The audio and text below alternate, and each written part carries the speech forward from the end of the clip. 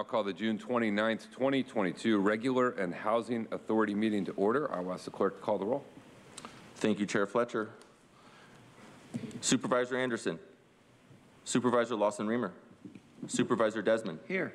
Vice Chair Vargas. Vargas here. Chair Fletcher. Fletcher here. Tenant Commissioner Penalosa. Wonderful. We are meeting to start our meeting is both the Housing Authority and the regular meeting, and we welcome our Commissioner. Thank you for joining us here today. First on the agenda is non-agendized public communication. This is an opportunity for the public to address the board on matters that are within our jurisdiction but are not on today's agenda. The only action the board may take is a referral to the Chief Administrative Officer. Reminder, according to Rule 4A, members of the public who are non-English speaking and need interpretation assistance will be allotted extra time to facilitate translation. And according to the rules of procedure, we will hear from up to 5 in-person speakers and 5 virtual speakers. Any remaining non-agendized public communication speakers will be heard at the conclusion of our meeting. I'll ask the clerk to call forward up to 5 in-person and 5 virtual speakers at this time. Thank you, Chair Fletcher. We have 13 total requests to speak on matters not listed on the agenda, 3 in person and 10 by phone. For those that have requested to speak via phone, if you could please dial into the conference line now using the instructions that were provided to you. We will begin with the in-person speakers. As your name is called, if you could please come forward and stand against the east wall under the murals until it is your turn to speak. You will have 2 minutes to address the board, and I would like to invite forward the 3 following individuals: Audra, Consuelo, and Mark Dorian. And if you could please state your name before beginning your comments.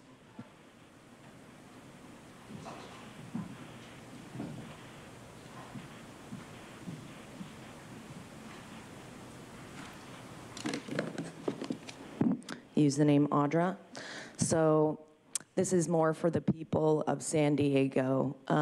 I urge you to pay attention to what they bring down the pipe because they're getting more aggressive with their tactics and their agenda is full of New World Order. If you don't know what that is, I suggest you research it, as well as the Great Reset and the World Economic Forum, and you'll see their plan. They create problems to offer a solution. They leave people needing help from the government and act like they're going to be your knight in shining armor. It affects all of us. If you don't pay attention, we'll be living in smart cities with a social credit score, unable to travel freely, and even more a slave than you are now. And if you don't think that you're a slave, then you're still asleep because you're not paying attention to what they are doing.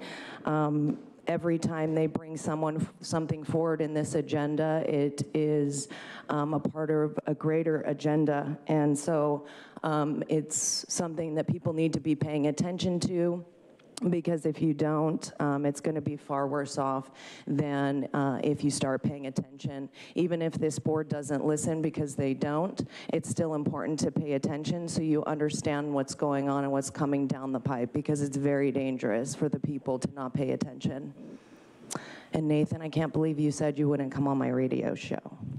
That's so weird. I figured, why not? Are you afraid? Afraid of what might come out? Or you just hate me that much? Probably the latter. And that's okay. But I heard you're hiring. Can I have a job in your office? Probably not there too, huh? Because you would discriminate against me. It's too bad. It's very sad.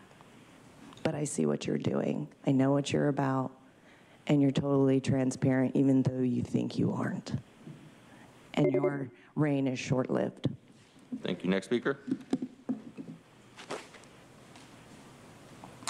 Mark, so I noticed in an article a couple of days ago that it said that low-income housing, some of the apartments are literally $1 million plus, over $1 million, which, and that was like from the news. That wasn't like some weird video from YouTube or the web. So I thought that was really strange. So again, I'll recap what I've said before, and this is more for the public, because honestly, these people don't care. They're trying to make money for their corporation. And of course, they try to do it in the name of something good while people they want make a lot of money. So while you're spending, I don't even know what your budget is for the homeless. I'm gonna guess it's 50, 100 mil this year, something like that. For $10 million, I reiterate for like the 4th time, on Fiesta Island, they have a 3D printer by Appy's Core. It will 3D print houses in 24 hours. 20 of them would do 7,500, pretty much the homeless population, in about a year. For $1,000 each, you could make Lego-like ones that stack and pack on top, side to side, 10 by 10s. When you're homeless and you're wondering if your head's going to be bashed in that night, just having a little room that would lock where you can keep your stuff and try to go get a job would be great. They're already getting EBT cards for food. You could have several bathroom structures out front that would be printed. You could also have a joining area for food, you know, like a sink, cooking, a microwave, such as that for them to share. This could be a godsend. The homeless problem could mostly be over literally this year, if you cared. Fiesta Island, it'd take about 1/7 of the island at the very end, not even that much. Very easy to do. They could get free bus and trolley passes off SeaWorld Drive. If you care and want to do anything, they don't. You guys should insist on this. They're going to spend, what, 50 million, step 10? It's your money. Thank you. Next speaker. And the problem will be worse next year. Consuelo. Taxes initially meant for one thing are now being used for other things. Government is just a big friggin' racket. You guys break rules all the time. Conflict of interest galore. For future public health safety, which brings me to this question. Who the heck is riding your public transportation? Such a joke. 2 weeks ago, I was downtown. I filmed 10 passing buses within 15 minutes. Each bus had less than 6 people on it. There were 2 that had 0. This was during rush hour traffic, mind you. Here's where the federal grant money, our tax dollars, are going. I read a post that said Maryland passed the strongest carbon pollution reduction goal in the country, committing to the state to net zero climate emissions by 2045 and requiring a 60% carbon reduction by goal 2031. My reply, only the ones paying close attention understand that this is nothing to be happy for. Agenda 2030, Agenda 21, here we come. You will own nothing and be happy. You are the carbon they want to eliminate. They will tax the shit out of us, then have the audacity to say our public transit system is free after we've already paid for it. Enough with being suckers. Come on. They're always offering free shit back to the dumbed down, unsuspecting, gullible slaves, tax cattle. Reminder, the rat always believes the cheese is free right before getting trapped and killed. For the love of humanity, people, pay attention, get involved. Take responsibility for yourselves. Enough with allowing government to dictate and run the show. Thank you. Now we will hear from those that have requested to speak by phone. When it is your turn to speak, you will be unmuted and you will hear a recording that will tell you to begin your comments after the beep. I would like to remind the callers they should mute their TV or live video stream before they begin speaking. We will begin with our first caller. And again, if you could please state your name before beginning your comments.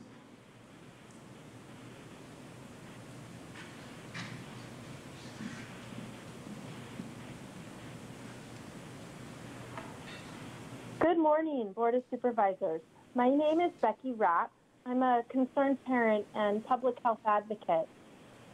As you continue to move forward with the marijuana ordinance we plan to implement in our unincorporated communities, I know you're sensitive to those who have been negatively impacted by the war on drugs. Individuals who were incarcerated for violating marijuana laws and now allowing them a second chance in the business. What I'm concerned with are the voices that are not being heard, those who have experienced tragic situations due to illegal transactions and violations of those who were selling marijuana. I'm raising a child who has suffered great consequences due to his biological mother's marijuana habit. He purchased pot, became highly addicted, causing her to have a mental and emotional breakdown. She was unable to support her child and living in her car. Severe neglect and emotional abuse have left this child with scars that will last a lifetime. My question is how the county plans to protect and repair the damage to young people who have paid the consequences of their parents' marijuana habit. Perhaps the county should consider listening sessions for families who have been negatively impacted by the war on drugs, those who have experienced death by suicide of a loved one, schizophrenia, and paranoia. Perhaps direct staff to focus on supporting and including these individuals in the social, equitable marijuana conversation. Thank you. Thank you. We'll go to the next caller.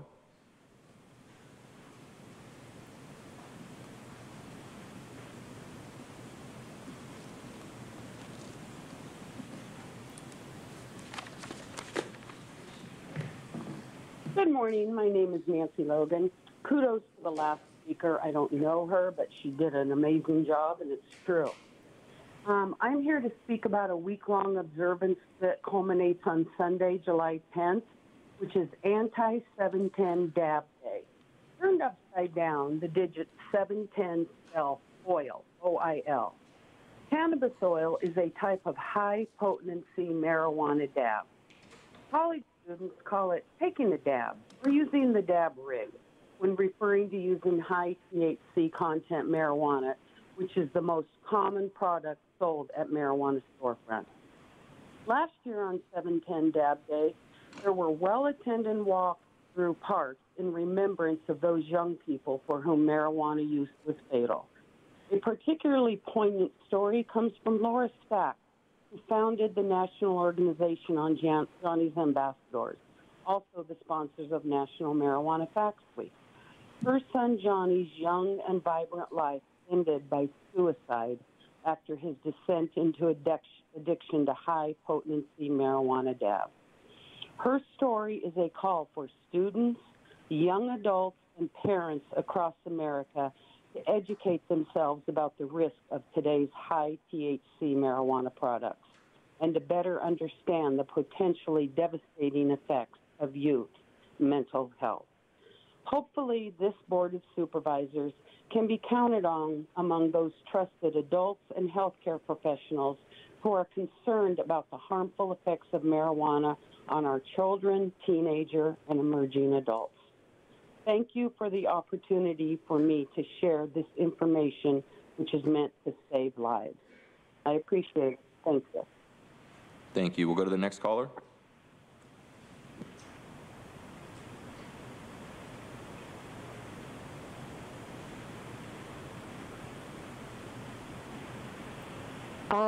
Good morning to all the supervisors. My name is Barbara Gordon. We all experience different levels of mental health as we go through life. In fact, 50% of us will experience mental health challenges in our lifetime. According to the National Institute on Drug Abuse, or NIDA, suicide is a leading cause of death among young adults in the U.S. I work with young people, and I wanted to share with you a recent study published in the Journal of American Medical Association conducted by NIDA, who analyzed the data from more than 280,000 young adults 18 to 35, showed that marijuana use was associated with increased risk of thoughts of suicide, suicidal ideation, suicidal plans, or suicide attempts. The number of adults in the U.S. who use marijuana more than doubled from over 23 million in 2008 to 45 million in 2019. And the number of daily or nearly daily users almost tripled from almost 4 million to 10 million in 2019. As a society, we have normalized and commercialized the use of marijuana. To protect our young people, we need to better understand the association of marijuana use as a contributing factor to suicide. It's important that the county implement policies that foster good mental health, which enables people to realize their potential, cope with the normal stresses of life, work productively, and have happy relationships with others. Thank you very much. Thank you. We'll go to the next caller.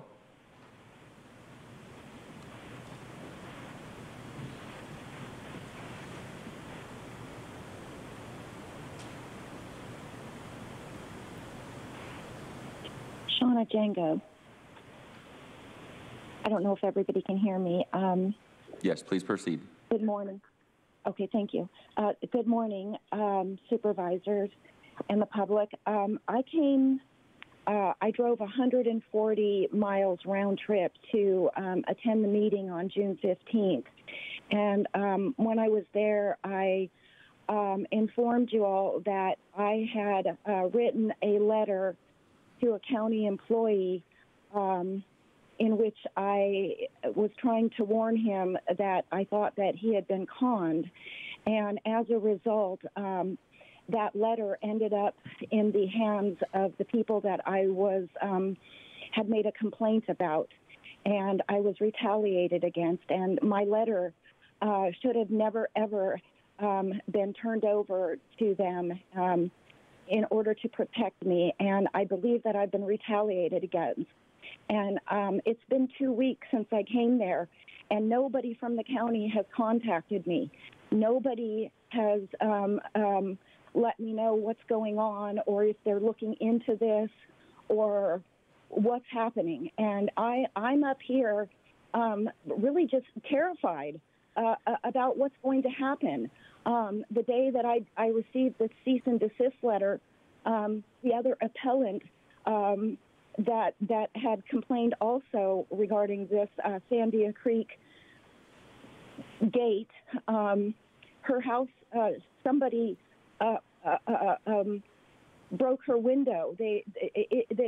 I'm very afraid, and I just don't feel like anybody in local law enforcement is willing to do anything. When I went to the sheriff's, they told us basically that they're not even going to take an incident report. And I wasn't alone. I was with people, strangers that had saw my video. Thank you. Your time is up. We'll go to the next call. Your outbursts are disrupting the conduct of the meeting. Your first warning. Next speaker.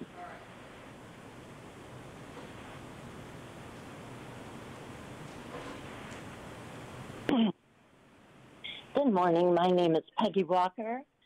Like those who spoke before me, those of us who work in public health understand that marijuana is arguably the greatest contributor to poor mental health outcomes for youth today. We were disappointed by a recent warning from the Substance Abuse and Mental Health Services Administration, that's SAMHSA, showing marijuana also to be the leading cause of youth-related ER visits today.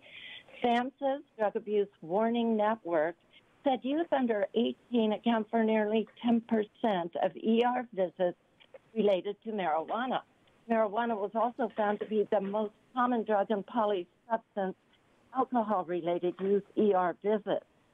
Physicians say teens arrive in the ER with issues ranging from stomach illness, cannabis hypermesis syndrome, anxiety, depression, panic attacks, psychosis, and schizophrenia to violent behavior. They may arrive screaming and vomiting. They may arrive after passing out or having hallucinations. Experts warn that today's high THC cannabis products are poisoning users, including teens. ER doctors repeatedly express concern over the rise in marijuana-related ER admissions locally and say higher potency products are contributing. A Radius Hospital pediatrician has also called hospital admissions of children under 10 due to accidental marijuana ingestion a serious public health problem in San Diego. These rising ER admissions are one more reminder that public health, not the interests of for-profit marijuana dealers, should be at the forefront of our marijuana policy. Thank you. Thank you. For the remaining callers that requested to speak on a matter not listed on the agenda, please hang up and call back at the conclusion of the session. Chair Fletcher, that concludes the request for non-agenda public communication this morning. Next on our agenda is approval of the statement of proceedings minutes for the regular meeting of June 15th, 2022. I'll make a motion to approve the minutes. Is there a second? Second. Second by Vice Chair Vargas. Let me ask the clerk, please call the roll. Thank you. Supervisor Anderson. Aye. Supervisor Desmond. Aye. Vice Chair Vargas. Vargas, aye. Chair Fletcher. Fletcher, aye. That motion passes unanimously with with all supervisors who are present voting aye. We'll now proceed with the formation of the consent calendar. Members of the public who wish to speak will have the opportunity once supervisors and our Housing Authority Commissioner Peñalosa have had the opportunity to pull any items from consent they wish. We will be doing both the Housing Authority consent and Board of Supervisors simultaneously in a bifurcated vote. But for the public, if you wish to comment on items either on the Housing Authority consent or the Board of Supervisors, you will have that opportunity. To begin, we will start with Tenant Commissioner Francisco Peñalosa. We welcome you to our meeting. Are there any items you wish pulled for discussion from the consent calendar today? No? Do you have any items to pull from consent? Okay.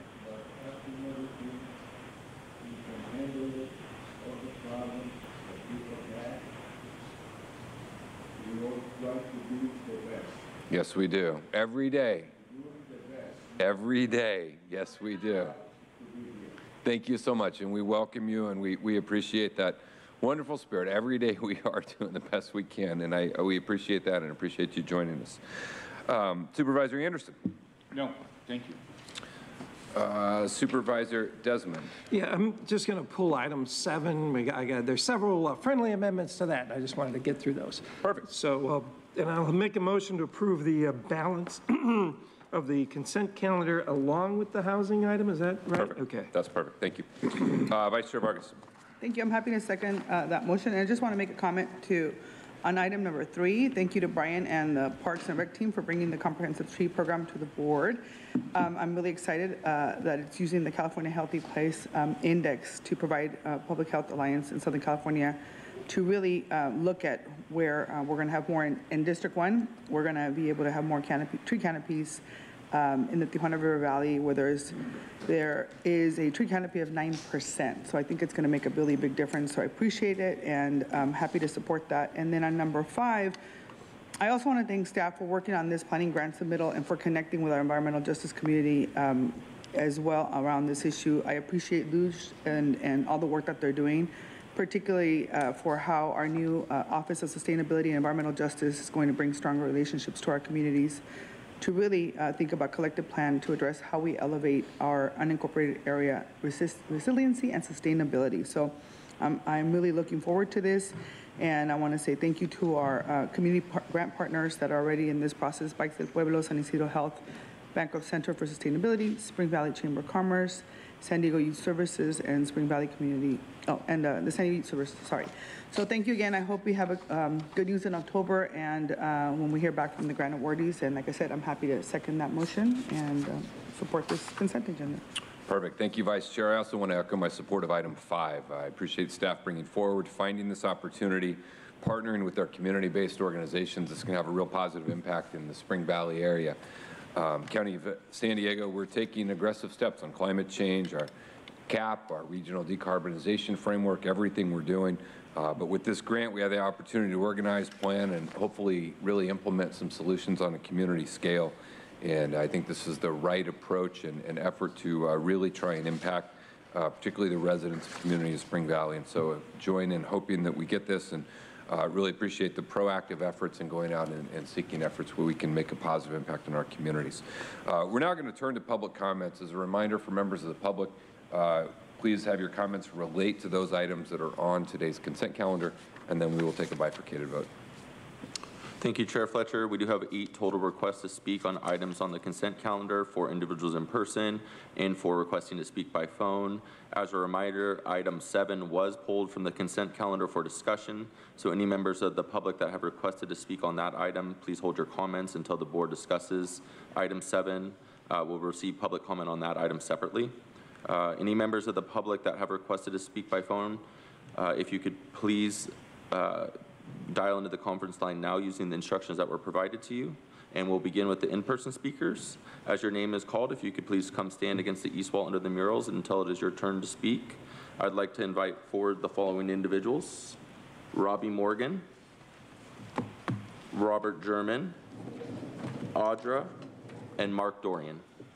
You'll have 2 minutes to address the board, and if you could please begin by stating your name for the audio record.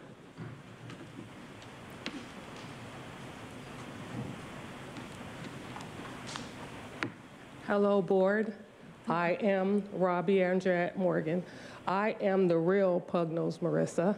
I have just, I'm the one who is fixing all the banks.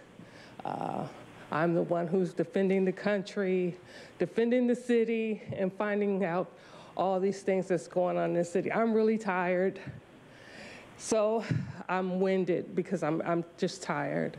And so I'm just letting you know really that I'm here and that any questions that you have or you want to know, that I'm willing to give you guys information on everything that I've found.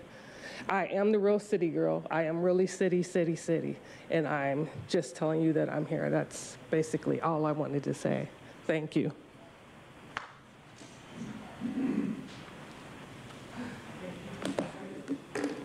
I use the name Audra, so like I was just saying, this is full of a bunch of BS, but you're going to be spending $203,855,788 on the Housing Authority. Hopefully that really does go to help people for Section 8 housing.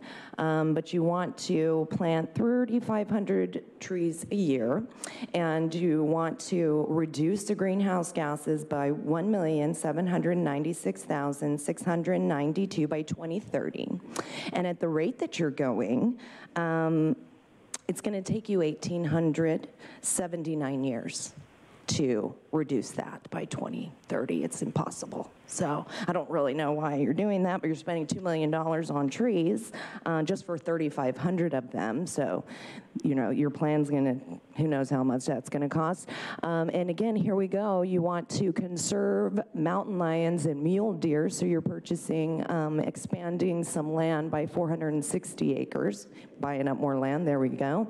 And then grant funds for transformative community climate planning for the disadvantaged unincorporated areas. So there you go, implementing that there, because you're saying there's like land use and capabilities and a bunch of BS.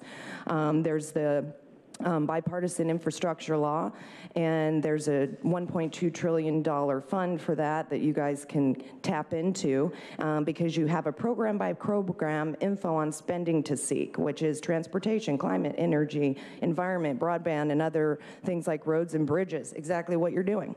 And the fact that you want to purchase a water system in an unincorporated area is a little bit terrifying because they went bankrupt. Was that because of you? And now you have access to the water, which is really bad because you guys can put anything in the water, you can taint it and make it so that people have to move out of that area.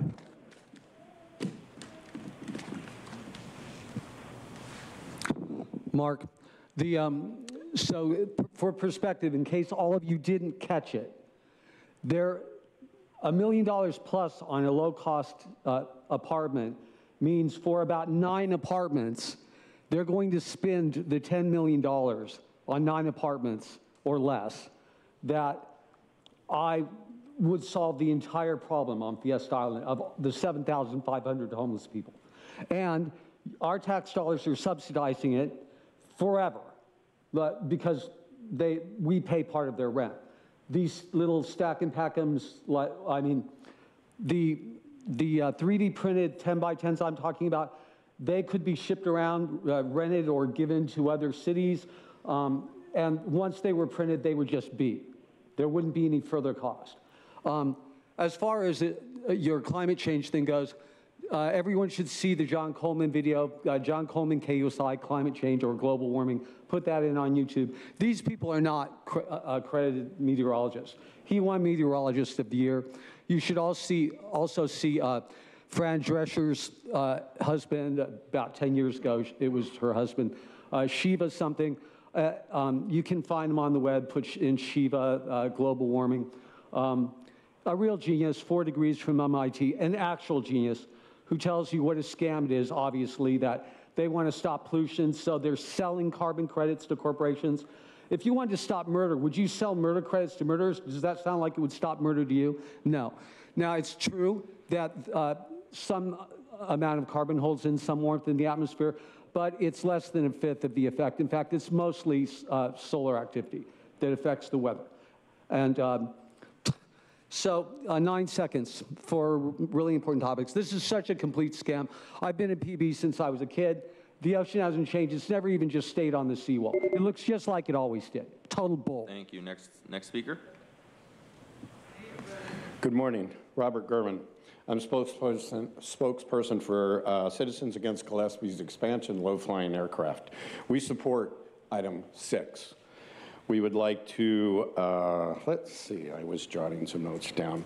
The BIL uses public money for a public airport, for better public access, to enhance public safety, to better public health. I have a slideshow. We all know this slide, I think, right? This to refresh your memory. The next one is, if you can remember this slide and look at the next slide, the difference between moving Lindbergh to Miramar. Just a simple swap.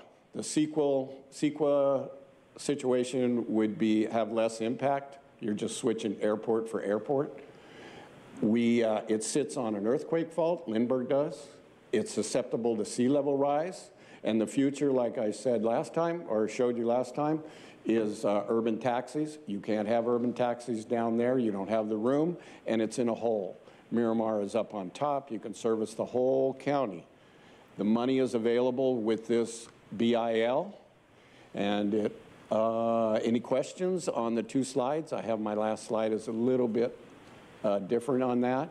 But this is outdated. It's time to move. The location, a single airport or runway, you're wasting your money. You're wasting taxpayers' money. And it's a bad investment. Lindbergh is a loser. And it's as simple as that. And the next slide should be coming up. Okay, and this is what our 8 county airports are for. It's called, if I'm a union member, retired union member. They're nothing more than a double-breasting system. That's all they are. They take work away from the union shops that are at the only union airport in San Diego. Thank you. Thank you. We will now hear from those that have requested to speak by phone. When it is your turn to speak, you will be unmuted and you will hear a recording that will tell you to begin your comments after the beep. I would like to remind the callers that they should mute their TV or live video stream before they begin speaking, and we will begin with our first caller.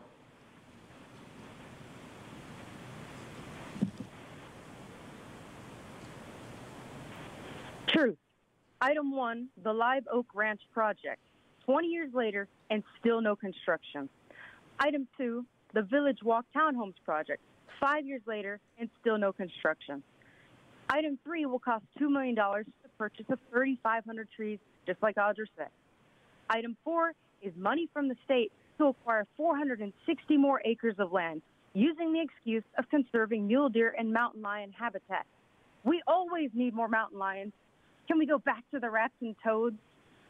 Item 5 is the California Strategic Growth Council trying to implement transformative climate communities. On their website, they have a problem with personal vehicle use. They want people to walk, bike, and use transit. They want 90,700 acres of land conserved and over 9,400 affordable stack and pack homes with greater infill and compact development to go along with the county's regional decarbonization framework anti-car goals for the unincorporated areas.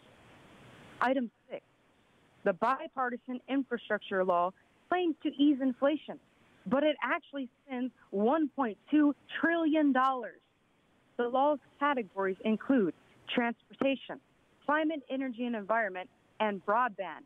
That's internet sensors. Item 8, the county seems to have no problem digging a test well capable of supplying the same water quality and rate of flow as the primary well, along with a brand new secondary well. So water does exist in the ground despite allegations of drought. Consuelo might be right. Can you believe that? The earth is amazing how it manages to disprove lying humans so often. And phase 1 construction is estimated at $700,000. Not even a very high price to get that water under the ground and mitigate claims of drought. Thank you. We'll hear from our next caller.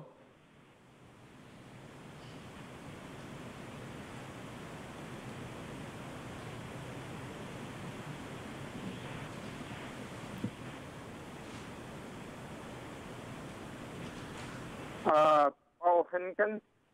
Good morning, supervisors. Those of you who are there. I'm not sure who's there actually.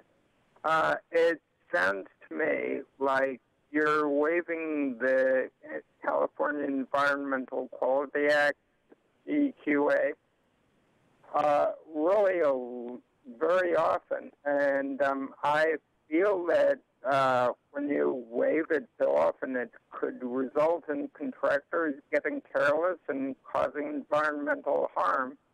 And actually, I'm kind of wondering if that's sort of why you haven't done anything with the money you've already approved for the Live Oak thing and the Village Walk thing in Ramona.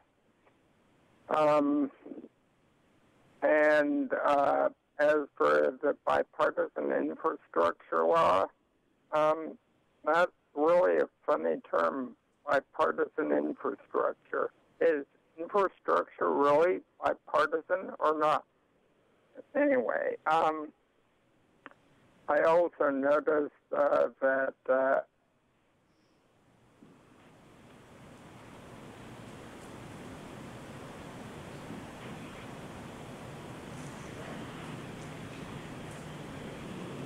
I think we may have lost that caller, so we'll go to the next caller.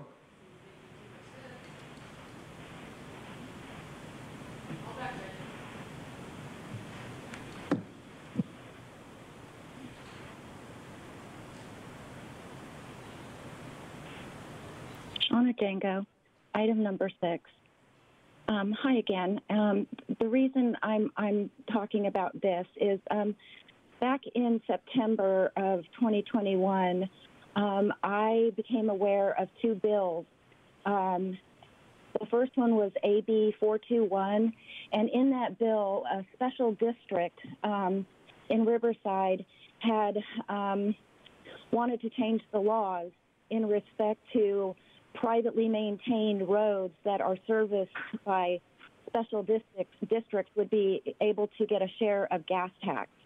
The bill didn't get passed. It died in committee. And then the following year, the special district created a new bill, SB 415. That, I guess, is a 2-year bill, and it's sitting on a shelf. I don't really know what that means, but it didn't really happen. In September, I realized that the district was no longer going to rely on changing the law, that they had found a way in which they could funnel the money through the county coffers.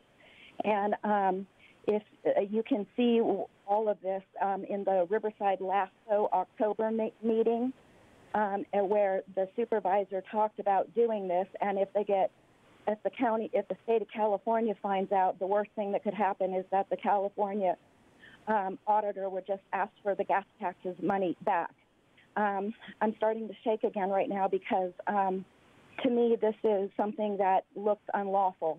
And I'm concerned that our county is going down that same path.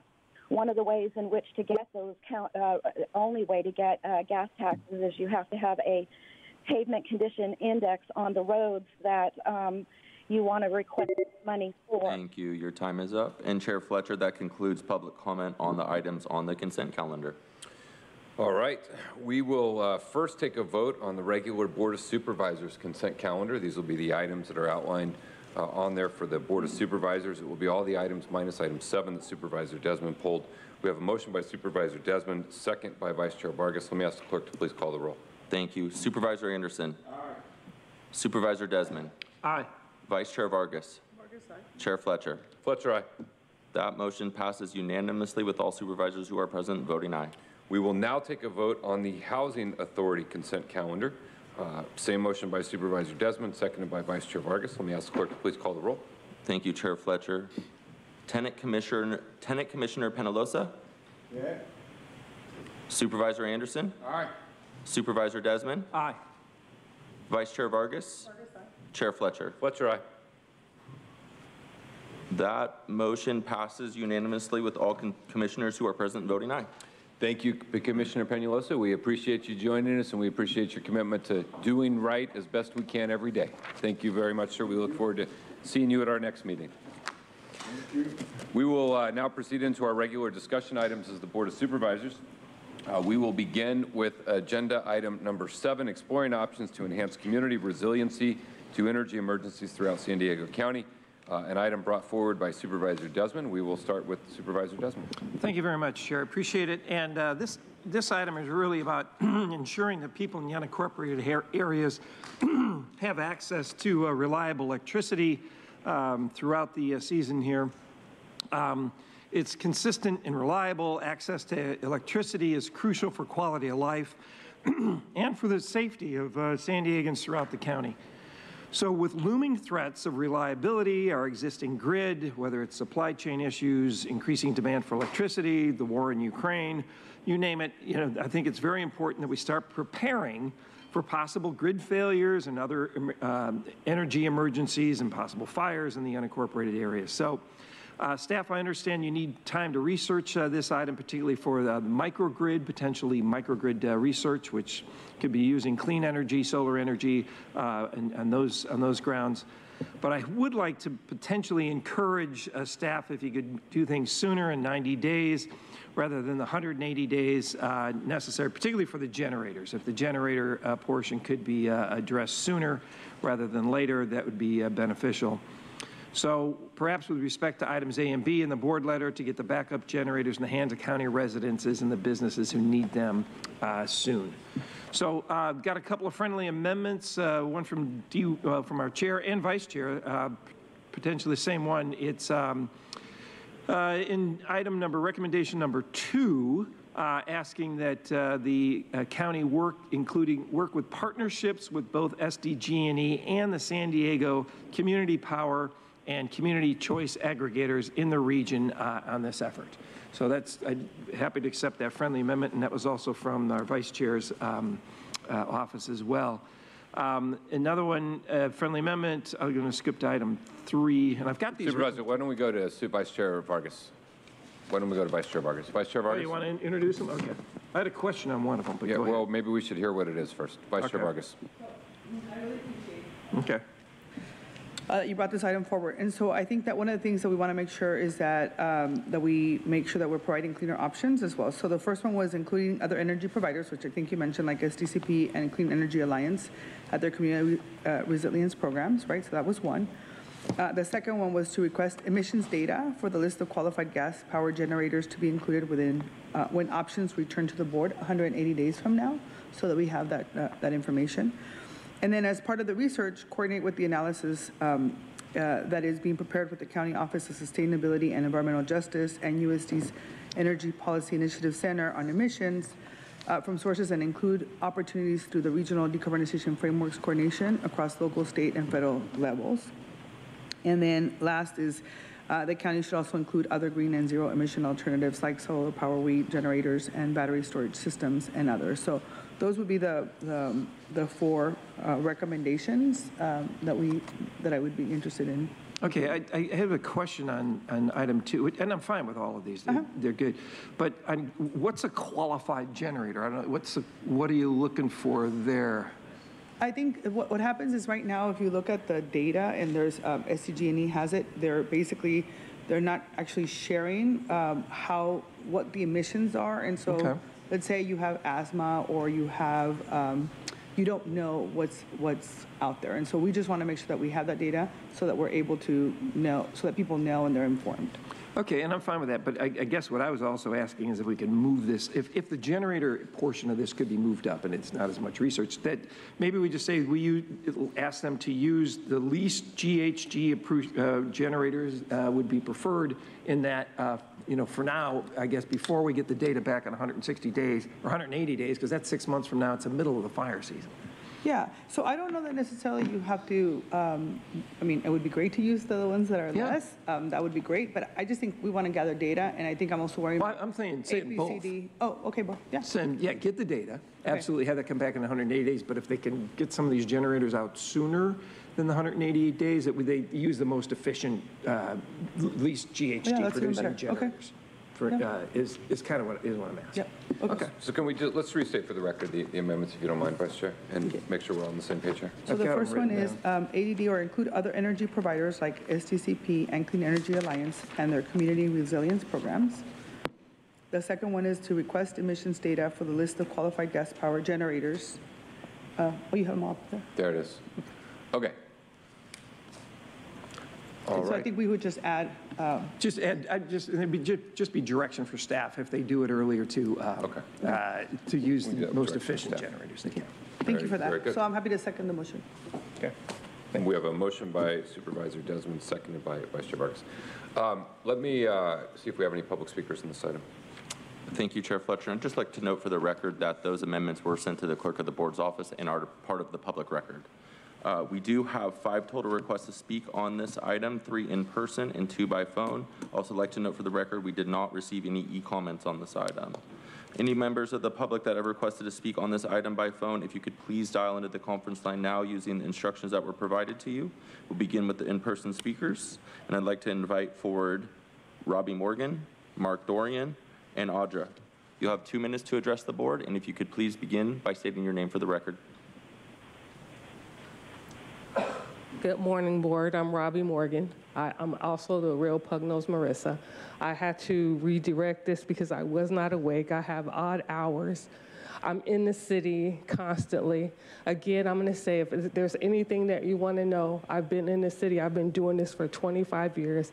I'm ready to come out. So anything you want to know, I pretty much have it. All the way from Bin Laden to Hussein. I also work for the president, so I've been in this. Do you have any comments on the energy items? Yeah, no, not out. So thank you. Thank you so much.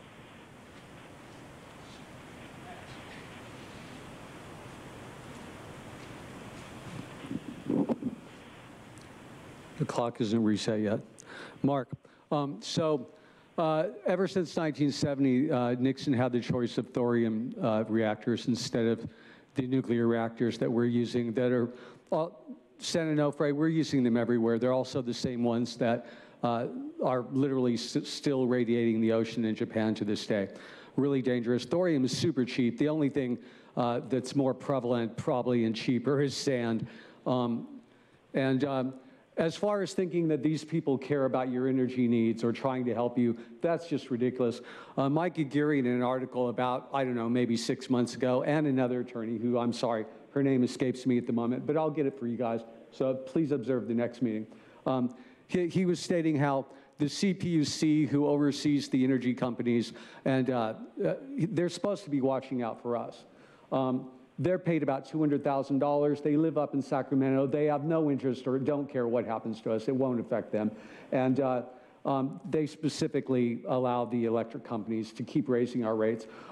These good people left, when they did the contract, I think it was in May of last year, they didn't even say anything that a line was left out specifically saying that in the contract that the companies had to, and I don't remember the exact words verbatim, but that they had to keep the price for the consumer as low as possible. That was left out. These people graciously allowed that to be left out. It never was before, and now we're all being screwed. And by the way, there was a 4-year increase that the SDG&E had given their plan to the CPUC, and who screwed us again. And the last year was supposed to be, I think, 7%. I personally checked my bill from last February to this February. I mean, February of last year before to this year. And basically, it's 40% up increase. This is such a scam. Thank you. Next speaker.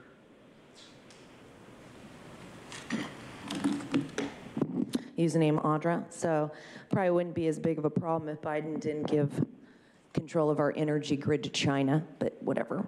And so you want to enhance community resiliency to energy emergencies from existing power grid. And that's from electric vehicles and like AC units. But yet we want to go to all electric vehicles. How are you going to charge those? It's not going to be possible. So like your whole plan is totally bogus, especially because you want to go to banning cars, gas-powered cars by 2035. Are you going to give people money to buy these expensive electric vehicles? And Nora, you just were purchasing vans that are not GHG efficient. So I'm confused. Are those going to be out of service by 2035? Or are you still going to use those? And I thought, because they were talking about hydroelectric power is less reliable because of the water. How are you going to water all of those trees that you're going to plant? I'm confused. Or is there unlimited water like we've been telling you? Yeah, and so then you want to do a microgrid. I don't know. I just feel like you guys act like you know what you're doing, but really it's totally BS. It's actually like a comedy show. It's fun, because I'm like, oh my gosh, I'm reading this, and it's so funny that people don't see what's happening. And you guys talk about it so seriously, like, yeah, we're gonna do this. We're gonna reduce greenhouse gases by 1 million, blah, blah, blah, blah, and it's gonna take 1,800 years, but we're gonna do that for you guys. Just give us more funding. We need to seek more buckets of money. It's a joke. People need to pay attention. Thank you. We'll now hear from those that have requested to speak by phone. When it is your turn to speak, you'll be unmuted and hear a recording that will tell you to begin your comments after the beep. Again, I'd like to remind the callers they should mute their TV or live video stream before they begin speaking, and we'll begin with our first caller.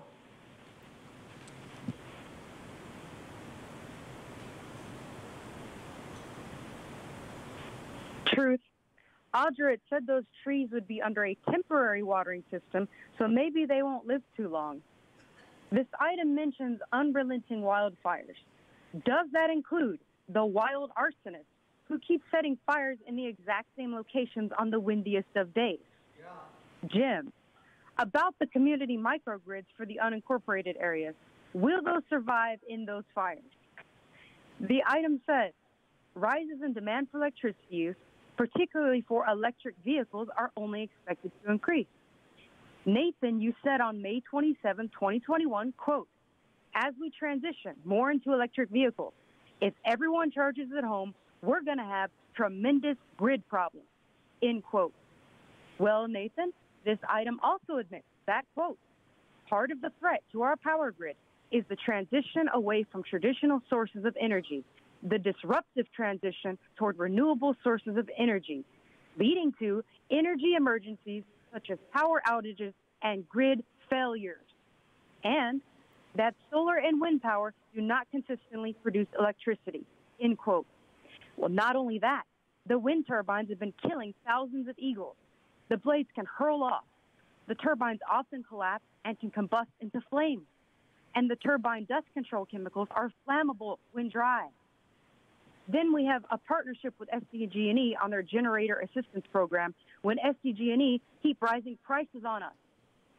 For the public, take note that this item mentions the proposal for a ban on sales of new gasoline-fueled vehicles in 2035.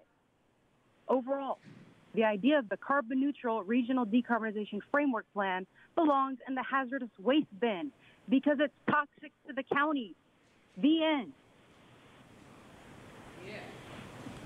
Thank you. We'll go to our next caller.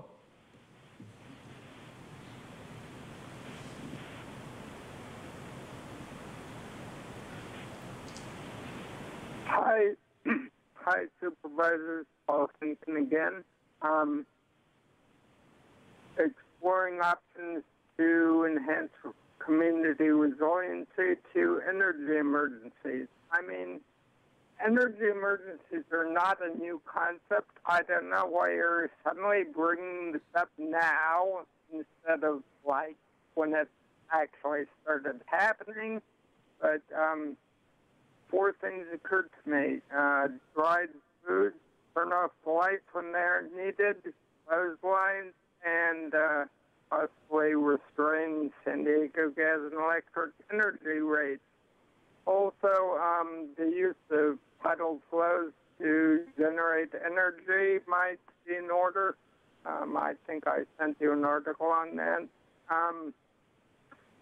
And finally, let me say, Nathan, I think it was kind of rude of you to interrupt Jim in the middle of his speaking. Anyway, thank you for your attention. Thank you. And Chair Fletcher, that concludes public comment on this item. All right, we've got a motion by Supervisor Desmond, seconded by Vice Chair Vargas, to adopt the recommendations as amended, as we outlined earlier. Not seeing any additional requests to speak, let me ask the clerk to please call the roll. Thank you. Supervisor Anderson? Aye. Supervisor Desmond? Aye. Vice Chair Vargas? Vargas, aye. Chair Fletcher? Fletcher, aye. That motion passes unanimously with all supervisors who are present voting aye. Going to go to agenda item number 9, notice public hearing, levies for mosquito, vector, and disease control benefit assessment and mosquito abatement and vector control service charges for fiscal year 22-23.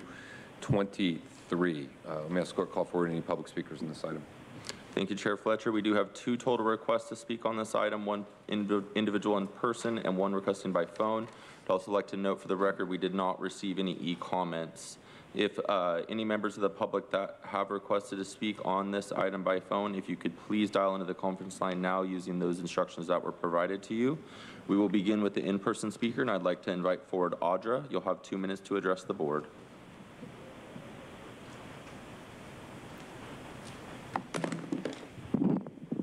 Use the name Audra. So we all know Bill Gates is releasing mosquitoes in Florida and California, whatever. But you want to, it's a confirmation of levies for mosquito vector and disease control, benefit assessment and mosquito abatement and vector control service charge. So you're going to be charging people to clear out mosquitoes. And you want to prevent vectors. What about the vaccines? Probably not, because that would, make you guys look really bad, like you were giving a death shot to people, which you totally are. But you want to ensure that only 1 in 100,000 people acquire West Nile. That's weird, because you want like 0 people with HIV and 0 people with COVID, but it's okay for 1 in 100,000 people to get West Nile. Good to know.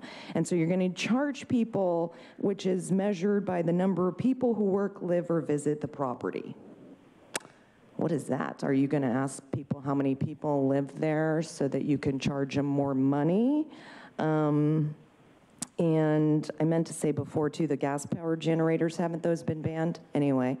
But yeah, if it's not approved, you can't provide the services. But it's going to be $12.3 million for mosquitoes, to prevent mosquitoes. That's interesting. Very interesting. Because you want to prevent human disease, agents of human disease. These vaccines are a bioweapon. They're filled with herpes, hepatitis, HIV, AIDS, a whole lot of bad things, even little baby parts, cancerous ones. In fact, they use cell lines from cancerous fetal abortion parts. So good to know that you're actually protecting all people. Thank you. We will hear from our those requested to speak by phone. When it is your turn to speak, you will be unmuted, and you will hear a recording that will tell you to begin your comments after the beep. I'd like to remind the callers that you should mute your live TV or video stream before you begin speaking, and we will begin with our first caller.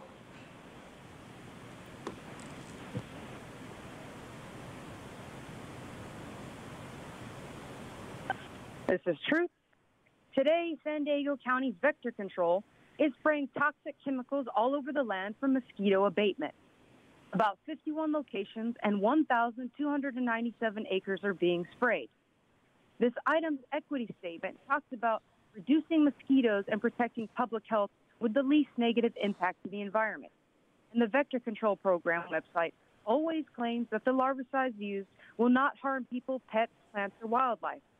But once you read the safety data sheet information on each chemical, you will find all of those claims to be a complete lie. Here are some of the chemicals used in the program. Naturalers SDS says, hazard statement, harmful if inhaled. Component, aluminum oxide, titanium oxide, flammability, not determined. Carcinogenicity, may cause cancer, lung damage, including silicosis, fibrosis, and inflammation. Precautionary statements, hazards to humans and domestic animals. Vectomax's SDS says, precautionary statements, hazards to humans and domestic animals.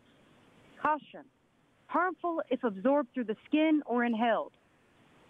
4 Stars SDS says, warning, hazard statement, may cause damage to organs through inhalation. Suspected of causing cancer. Harmful if inhaled. Carcinogenicity 2, end quote. Given that information, let's forget the millions of dollars in levies, service charges, and get rid of this toxic program. Come on, supervisors, put your money where your mouths are and actually protect the environment. And Chair Fletcher, that concludes public comment on this item. All right, I'll make a motion to approve. Is there a second? Second. Second by Supervisor Anderson. We have a motion and a second. May I ask clerk, please call the roll. Thank you, Chair Fletcher. Supervisor Anderson? Aye. Supervisor Desmond? Aye. Vice Chair Vargas? Chair Fletcher? Fletcher, aye. That motion passes unanimously with all supervisors who are present and voting aye. We're going to go to agenda item number 10, notice public hearing, ordinance amendments to grading, clearing, and water courses ordinance to streamline the agriculture clearing permit process. I'll make a motion to approve. Is there a second? Second by Supervisor Desmond. We ask clerk call forward the public speakers on item 10. Thank you, Chair Fletcher. We do have 6 total requests to speak, 3 individuals in person and 3 requesting to speak by phone. Also like to note for the record that we did not receive any e-comments on this item. Any of the members of the public that have requested to speak on this item by phone, if you could please dial into the conference line now using those instructions that were provided to you. We'll begin with the in-person speakers. I'd like to invite forward the 3 following individuals. You'll have 2 minutes to address the board. Audra, Consuelo, and Mark Dorian.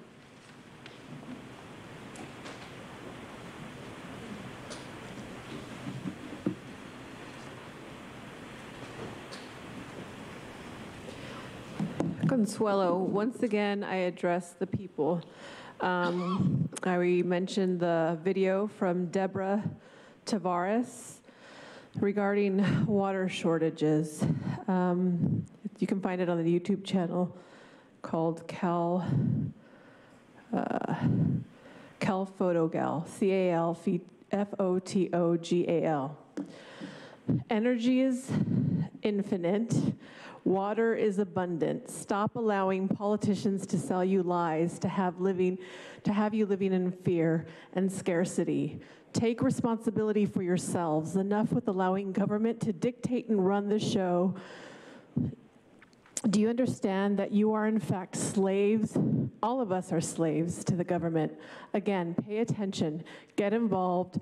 They are working so very hard and fast to fulfill their agenda. No matter what state you escape to, the agenda is global. There is no escaping. Stand your ground where you're at. Come on, California. Come on, world. Come on, San Diego County. No more complying. No more asking permission. Take back your freedom. Live fearlessly. No one is coming to save you. Not the government, not the church, not Buddha, not Yeshua, not Trump, not Biden, no one. It's up to us.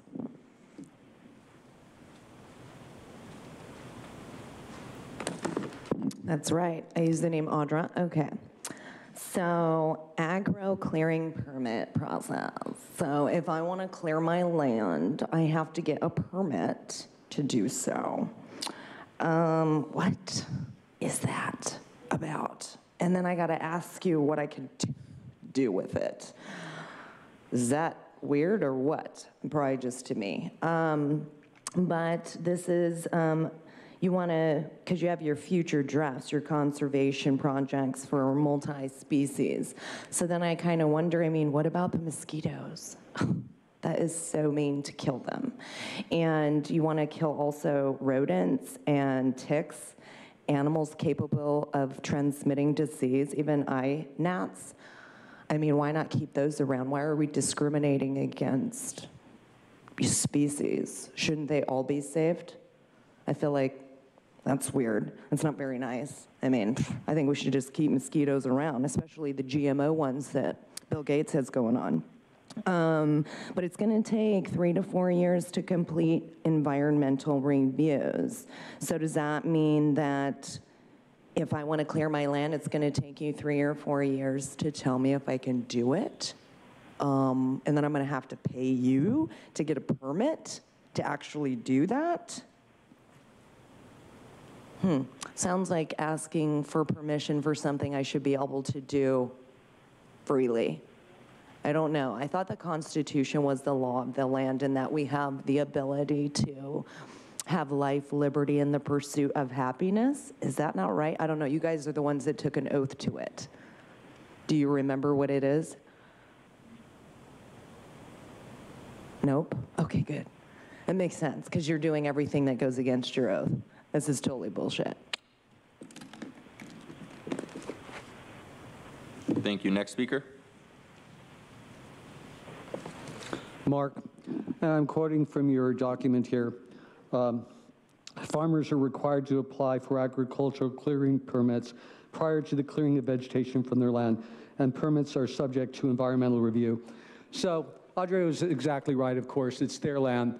And this reminds me of the fire retardant you want to use in an area in front of the people's houses up in the country, which is totally toxic.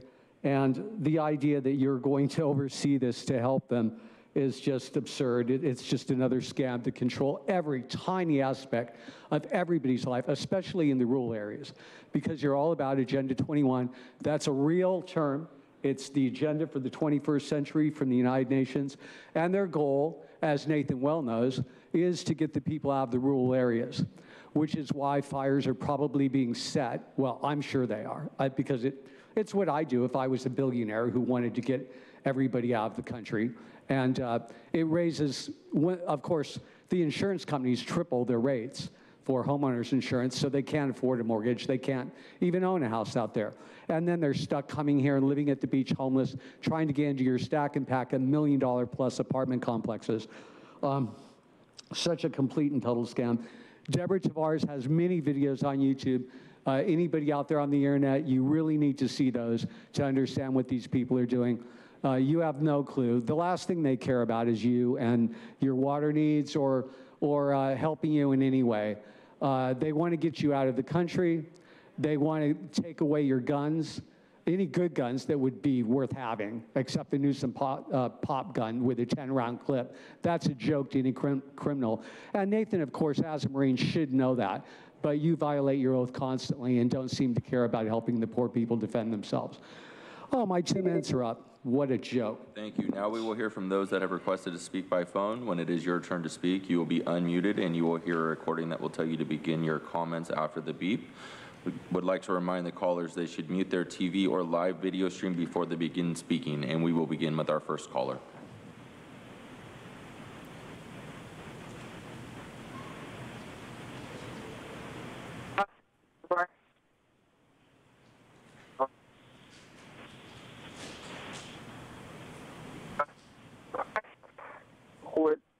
You want to hear, which may look weedy or annoying. I mean, we're having a hard time hearing you. We'll come back to this caller. We'll go to the next caller.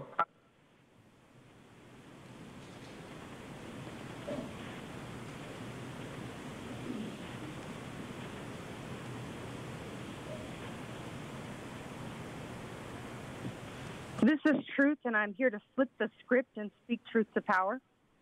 I really like Consuelo's point about saving ourselves, and also Audra's concern about the poor mosquitoes, I have to say. In 2018, the plan was to improve housing affordability in the unincorporated area by streamlining grading permits and to decrease time and cost of processing agricultural clearing permits.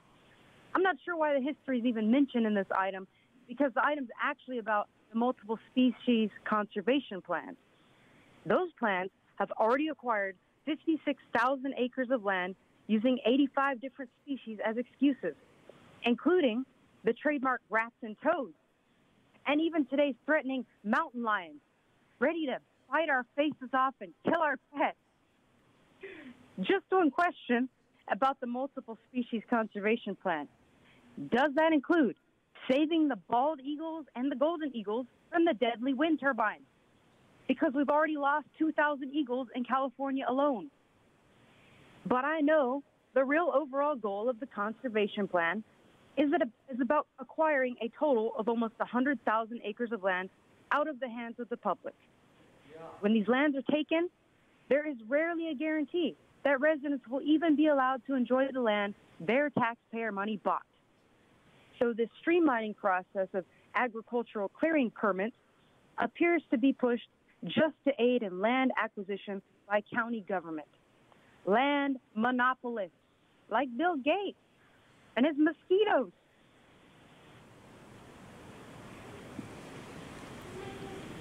Thank you. We'll go to the next caller.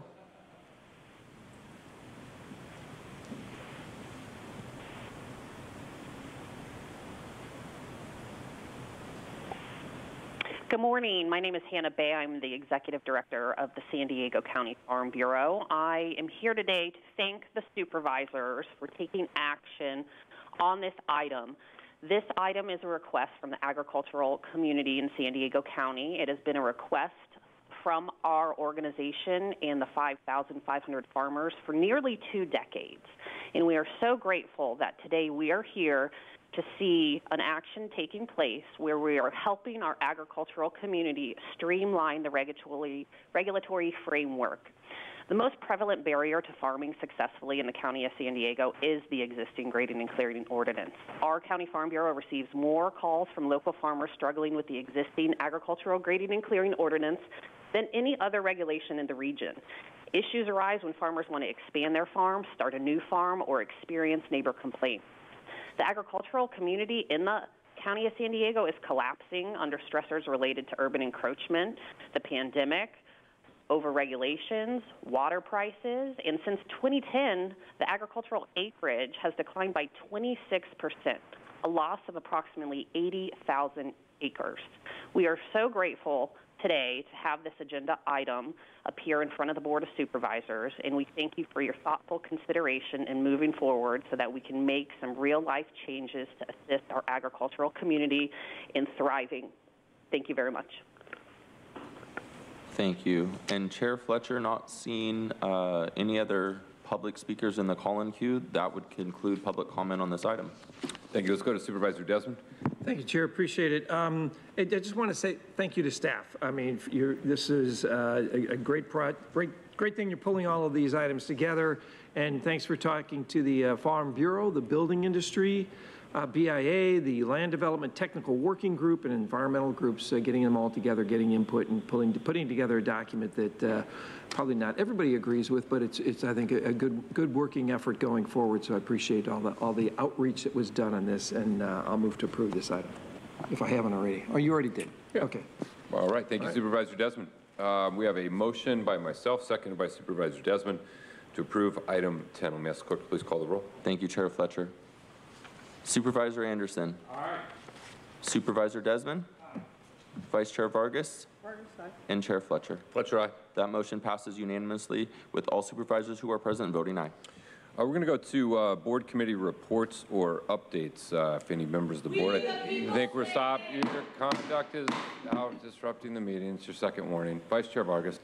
Thank you, Chair. I wanted to, as many of you know, I have the South Bay Task Force that focus a lot on the environmental justice issues that are impacting our community in the Tijuana River Valley area. And so I just wanted to announce that today we have added a new addition of a new category system to inform the community about water quality in our county beaches.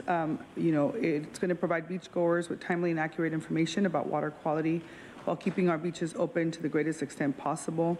More importantly, it's going to allow us to protect the health of our county families and visitors and still provide equitable beach access for everyone. And so I just wanted to mention this because Supervisor Tara Lawson-Remer and myself work very closely with not only our county team, but also with EPA, et cetera, to make sure that we were able to identify these 3 new tiers of new water quality warning systems. So there's going to be an advisory level, which will be posted when test results exceed the state health standards. A warning category will be used when testing exceeds state health standards, and then closures are issued when there is sewage in the water. And so just to make sure that I emphasize, this is happening in the communities of Coronado, Imperial Beach, and the Silver Strand area, because for many years our community members and local government were requesting that we have a quicker and more reliable method to determine the beach water quality in our communities. And so we have a new test, which we started doing on May 5th, and I wanted to make sure that I share it because there's a lot of misinformation that's been out in the public and in the media. And so I want to just make sure that everybody knows that this new DDPCR water quality testing is a result of a lot of advocacy from our community, and we heard loud and clear. And so the EPA has provided technical assistance to the county, and this rapid test and advisory threshold really has had a lot of peer review, and it's consistent with EPA criteria. And so there's a lot of advancements in technology.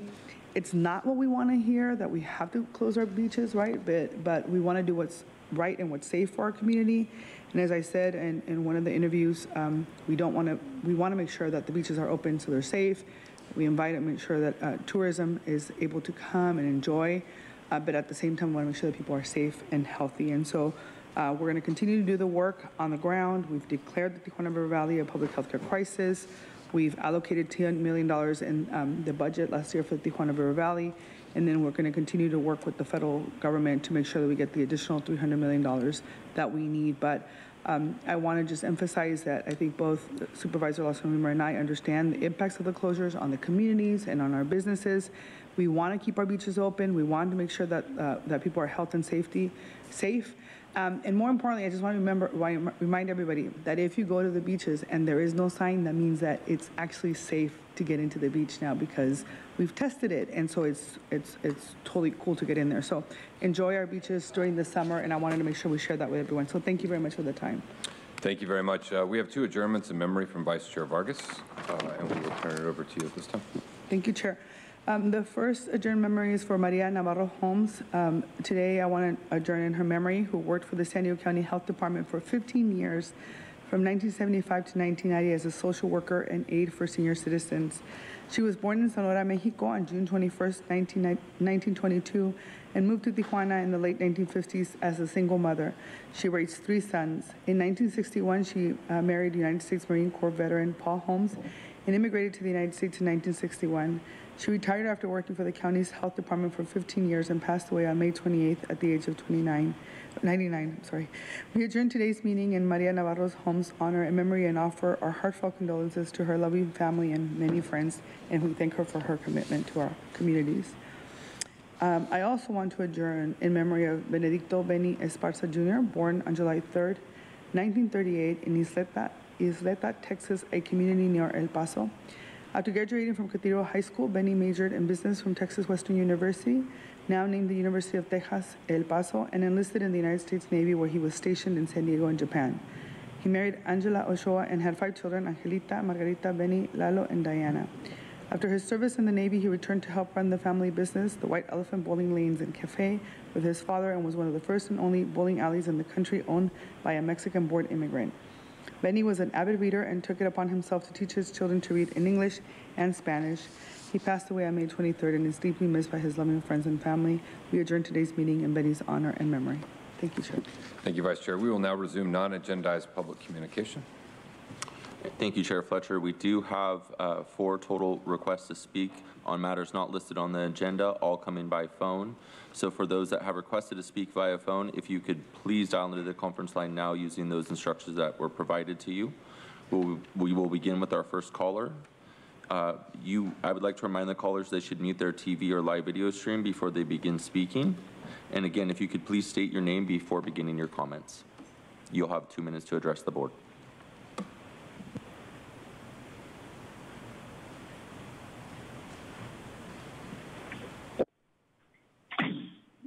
Good morning, Board. My name is Kathleen Lippett, and as a public health practitioner and researcher of public health policies, I appreciate sources of information that follow the data. SAM, Smart Approaches to Marijuana, is a nationally recognized resource for scientifically driven and evidence-based research that has not been influenced by economic conflicts of interest. Their goal has been to prevent another big tobacco. This board likely tires of public health educators and youth educators bringing you the information research to which you have turned a blind eye. And that is why information and research that you continue to hear from them.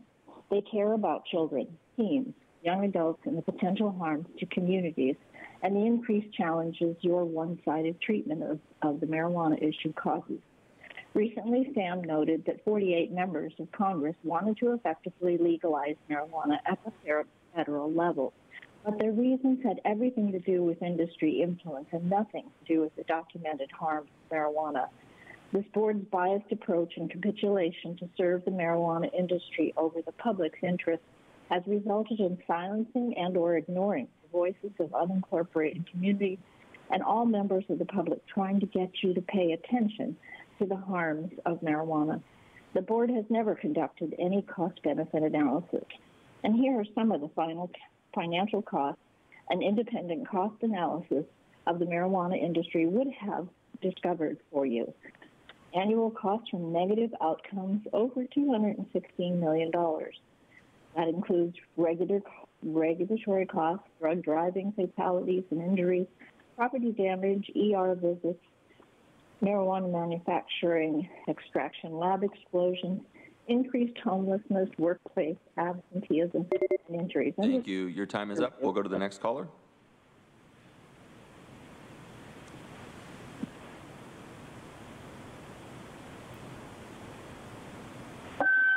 Truth. Hey, Nathan, I saw your wife Lorena on a Milken Institute video about mapping out the future of work in California. You know, one of those topics none of us voted for. At Milken, she bragged about her independent job-killing bill, AB 5, about how she dreams of paying adults to stay home, about paying children just to go to school, and how it's not sexy to fix EDD fraud. The Milken Institute is the same organization that featured Anthony Fauci, Gates Partner Labs, Partner Flu Lab, Rockefeller's Rick Bright, and others in 2019 talking about how they wanted to, quote, blow the health system up. If you want to get sexy in influenza, you stay in the vaccine space, synthetic, nucleic, messenger RNA-based. An outbreak of a virus could occur in China. We could get the RNA sequenced from them, beam it to a number of regional centers, if not even in your home at some point, and print those vaccines on a patch and self-administer. When you do get a universal flu vaccine, get it to 6-month-old kids, end quote. Isn't that what we're seeing? Milken Institute even has an interview with Governor Newsom where he spoke about, quote, the world we're trying to build and his framework for communitarianism. Tara is also a believer in communitarianism. On July 13th, 2021, Tara said, quote, I have to come down not on what's good for my own daughter, but what's good for the collective. Sacrifices for the community and the collective, end quote. The communitarian ideology holds the rights of the community over the rights of the individual, the complete opposite of the American belief of individual freedoms. These people are dangerous to our freedoms and to our lives. Go away. And Chair Fletcher, not seeing any other members of the public requesting to speak, that concludes non-agenda public communication. And that concludes the business before the board today. We will now adjourn into closed session at 4 p.m. The board will reconvene at 4 p.m. today for a special meeting. The next regular meeting of the board will take place on Wednesday, July 20th, 2022.